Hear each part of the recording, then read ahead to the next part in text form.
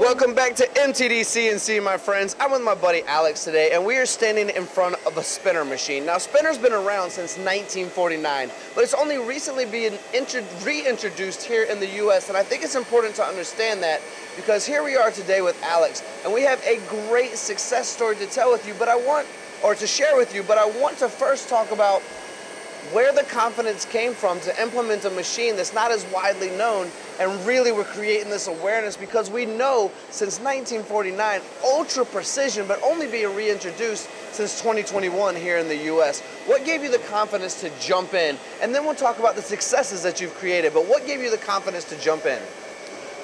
We really liked the design of the machine and the layout where the chips have a free flow to the, it's like a straight down instead of a vertical or a slant bed.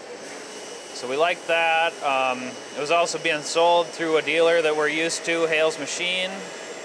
So we've got a lot of experience with them in the past. So we had, successes there, and we just liked the way the machine was laid out.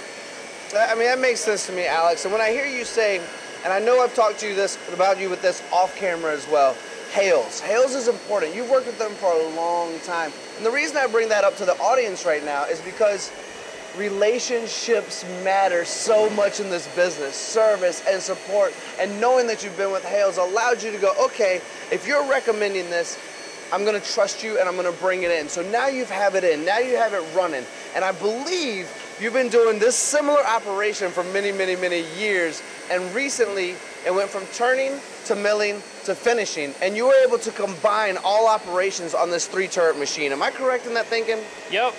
Yeah, so we've been doing this part for many years, and we were previously doing it on a multi-spindle screw machine for the rough turning.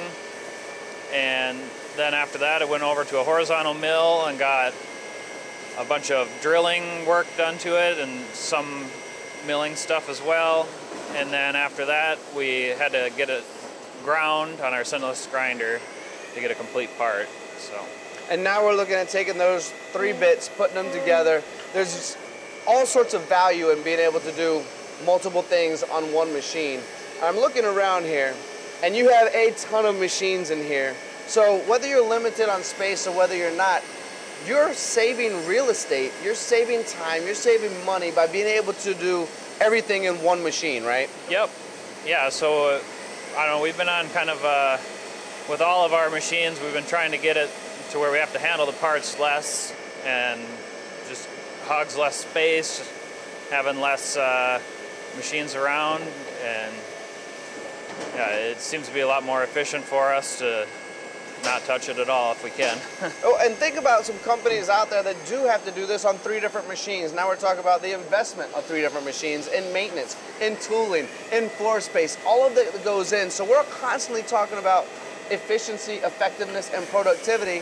So I look back here and I see a big old bar feed as well. So this is coming from raw blank, and then it's a finished product as it leaves this machine. Yep, yeah, we're loading in 12-foot bars of material and spitting out completely done parts so we can ship to our customer. Well, everyone who's watching right now can tell that you're a lot taller than me, which means you're probably a lot stronger than me as well, and you might be able to lift this bar feed and put it in there. And I don't see any cranes while looking around, and yet when I walked up here, I saw somebody that's probably stronger than me, to be fair, but maybe not as strong as you. How do they load this machine to prepare if there's no cranes in here? Well, with the new IEMCA bar feeder that we have, it has a cart that you can just load on the material with a forklift and then just wheel the cart over to the machine. It locks into the bar loader and you can just roll the bars right into the bar loader without ever having to lift them. So pretty much our kids could do it. Yeah, it's super easy. That's amazing. All right, so when we're talking about German engineering and German precision and going in with a brand that's a company you trusted, that you've worked with for a long time, yep.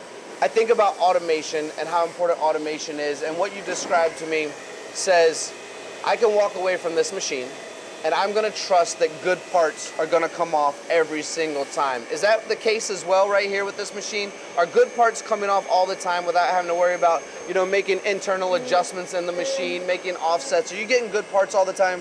Yeah, it's been running really good.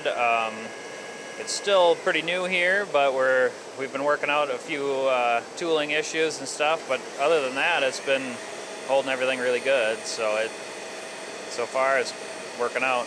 Is it safe to say, Alex, as I look around here, I almost want to sing that song, I'm blue. There's a whole lot of blue here, right?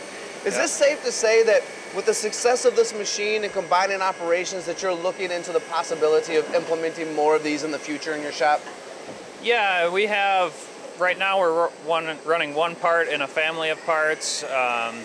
So we're hoping to be able to expand and get the other parts in that family run on some more spinner machines in the future. And well, I'm going to have you make a deal with me if that's all right, and we're on camera and we're recording, but as you get more machines in here, I would love to be invited back to continually hear your success stories, because I know you are a third-generation family-owned business, just like Spinner being a third-generation family-owned business, and I would love to continue sharing your successes with our global audience. Yeah, that sounds good. Awesome. Well, Alex, I appreciate your time.